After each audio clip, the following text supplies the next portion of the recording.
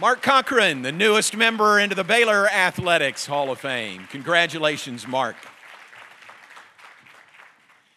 Our next inductee this evening from Baylor Baseball, welcome Michael Griffin. Michael Griffin, Baylor Baseball 2002 to 2005. Part of Baylor Baseball's most recent College World Series team in 2005, Griffin ranks in the top 10 all-time in career hits, doubles, home runs, and RBIs, and is the single-season leader in games played, at-bats, and doubles. He was a first-team All-Big 12 selection as a sophomore in 2003 when he hit .350 with 11 home runs and 76 RBIs. A versatile player who started at 3 different positions, third base, second base, and left field, Griffin was also a 2-time All-NCAA regional pick in '03 and '05, a 3-time academic All-Big 12 first-team selection, and was named to the USA Baseball National Team in 2003. A 14th-round draft pick by the Cincinnati Reds in 2005, Griffin played 8 years of pro ball and advanced to the AAA level.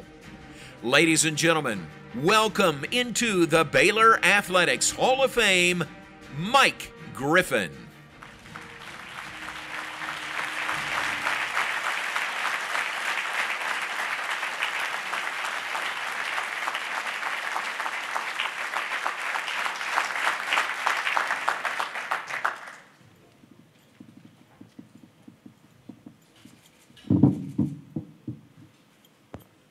All right. So I have my notes on my phone, so I'm not texting anybody right now, just to let you know. I'm kind of in the middle. I have half of a speech and half of some thank yous to say. But before I get started, my little man right here, Bryson, keeps telling me, hey, Dad, can I come on stage with you? Can I come on stage with you? Bryson, work hard. Keep trying. Hey, you gonna do it, baby, I know. And if you see him flash the leather, you will know he might be up here one day, so. But, you know, as I get started up here today, you know, first and foremost, I want to say this is a huge honor. And thank you to Baylor University, to the B Association, for allowing me to be up here today. It's a huge honor. I want to thank God. Without him, I wouldn't be up here today. He blessed me in every portion of my life.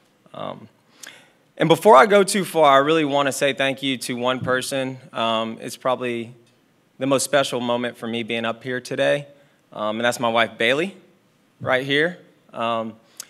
True story, I met her on campus on her first day when she was a freshman, walking across campus, and ever since then, she's been my rock for over 20 years now. If there's one person that's seen me go through everything and really be a part of those celebrations as well as pick me up during the failures, it's been her, and she's been the one that has given me the most beautiful thing in my life, which is my 3 young children right here, Allie, Gator, Griffin, Bryson, and Blakely. So thank you, Bailey, for always being there for me. I wouldn't be up here today without you, so I really appreciate it.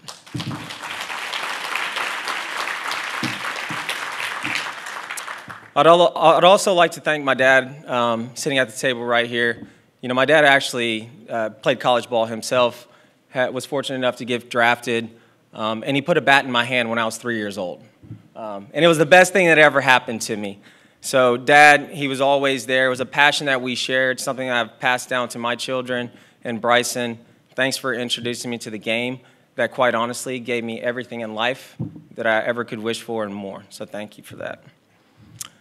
To my mom, the team mom that went to every game cheering with milk jugs and quarters. That was her. Thank you for always being there, making sure I got to the games, making sure I was able to play the game that I love. To Elizabeth, my stepmom, always being there and supportive all along the way. Thank you so much for that.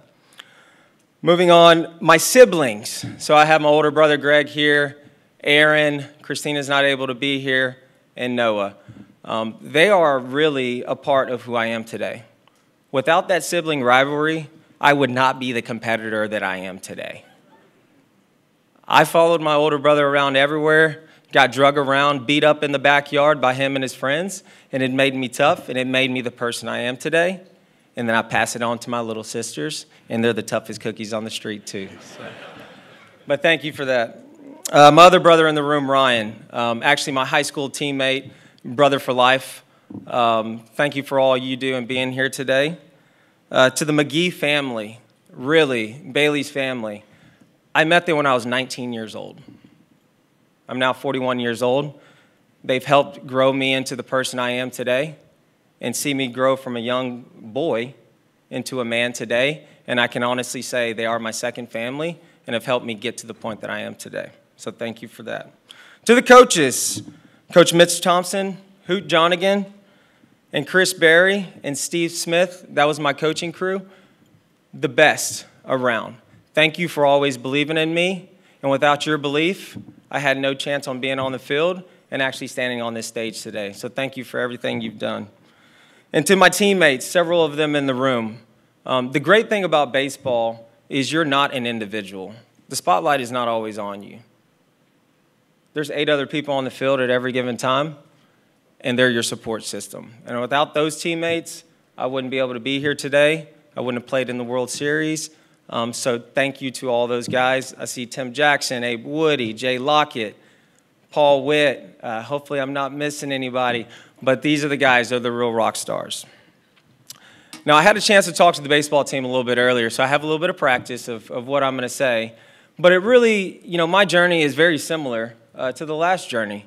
They were actually going, Mitch Thompson was actually going to see Trey Taylor, first-round draft pick.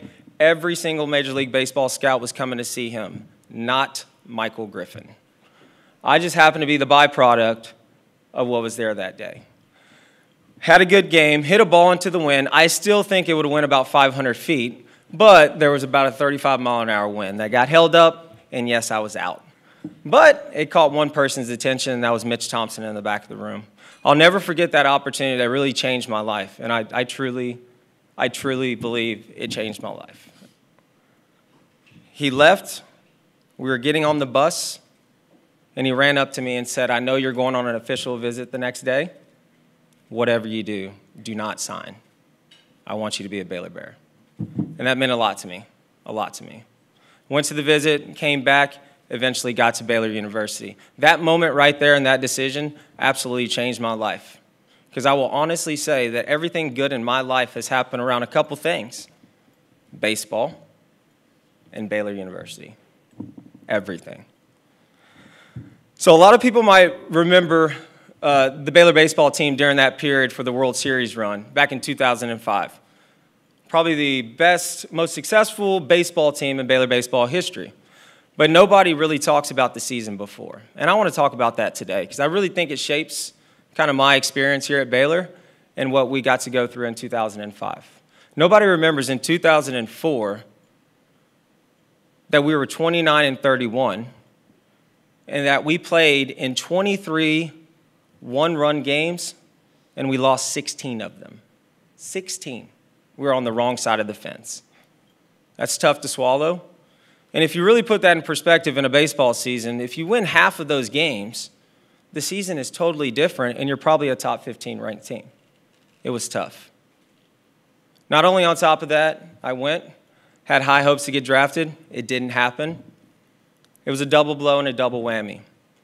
But what really picked me up were the guys in this room, several of them, saying, "It's not over. We're coming back next year. We're going to stay here in Waco, one cause to get to Omaha, and we're going to do this together."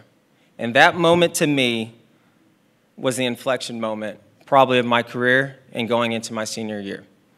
I actually had the most fun that summer because I didn't go to the Cape Cod League. I didn't go to the Hawaiian League or the Appalachian League. I played in the Waco Men's Baseball League right here for the Colt 45s. And it was a ton of fun. But you know what I learned during that summer and during that period was there was something bigger there, right? Those 3 years that I had spent here, it was really all about the relationships and the brotherhoods that we had formed, and now we had one more shot. So we come out in 2005, get to go play in the College World Series, have a stellar season, First time we get to sweep Texas and A&M in a year. And I'll never forget the moment, and you probably just saw it on the screen right there, of the Tulane game, rushing across the largest comeback in World Series history at that point. There was something about that moment to me that was so surreal, and it made me feel like all of the hard work, all of the 6 a.m. workouts, all of the tears, all of the pain was all worth it at that point. And the reason why it was worth it was because the guys that I actually was doing it with for those 4 years, the same guys. So one last story about that. As I got inducted into the Hall of Fame, or it came out, you know, one of the things that I kept hearing through text messages of teammates, and it really resonated to me, was not that you were the best player, not that you could hit a ball 600 feet, or you had the best arm. They said two things. You were a great teammate, and you were a great leader. And that's all I needed to hear. That was all I needed to hear. Consistency, showing up every day, putting in the work, and letting the results happen. So as I reflect back on my time at Baylor, I think about a couple things here. I think about brotherhood. The guys in this room who for the rest of my life will forever be my brothers, whether blood or not. I think about the relationships from my wife to the players to the coaches. Relationships last forever. I think about opportunity. I was a 17-year-old kid that landed on Baylor University campus with no business being here, and now I'm on this stage. Everything good in my life has happened through baseball and Baylor University. And for that reason, for the last word, I think of gratitude. I'm so fortunate to be a part of this class. I'm so fortunate to be a Baylor Bear. And I want to thank everybody, and congratulations to the other inductees. Thank you.